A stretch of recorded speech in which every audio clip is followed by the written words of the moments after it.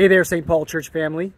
This is Todd over right at the border of Ukraine and Romania. We're just coming back out of Ukraine and have been there for a few days, taking in diapers and blankets, lots of blankets, and pots. And we went to a region called Kherson, where it has been bombed tremendously. I remember being there a few years ago, actually, and visiting there with some friends from church, and it's just nothing like I remember, and it's just amazing how much it has been destroyed. But we were taking pots mostly in there so they could boil water, and their water was not clean, and there's lots of people that are still in there. I'm going into some villages as well, and had some other Ukrainians with us to share the gospel and very clearly.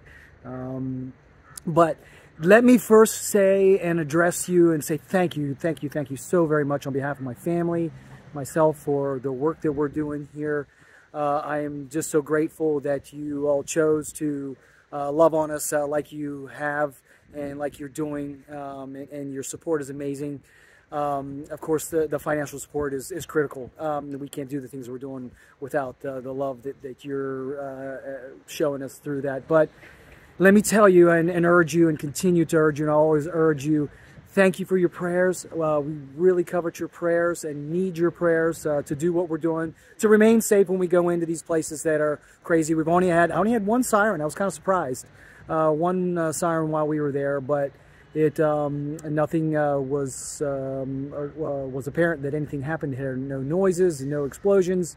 So we made it back out just fine. And next week, I'm slated to go to eastern Ukraine into a really rough area, but it looks like it couldn't be postponed because there are some serious warnings that I've gotten from frontline military that are part of our congregation that said, Todd, do not come right now because it is, they're gearing up for what they think is going to be a major offensive by Russia, which they like to do on these dates, which next week is the 1-year anniversary of the start of the war. So that said, I'd let you know if I'm going there, but it's looking like that's going to be postponed. But the good news about that is I'm going to get to do a camp for Romanian orphans next week, at least be part of it and be part of that crew. My wife and kids were already a part of it, but now I will get to remain behind and to be with them. So God bless you all. Thank you so much again for your prayers. I hope everybody's doing well there in Western PA.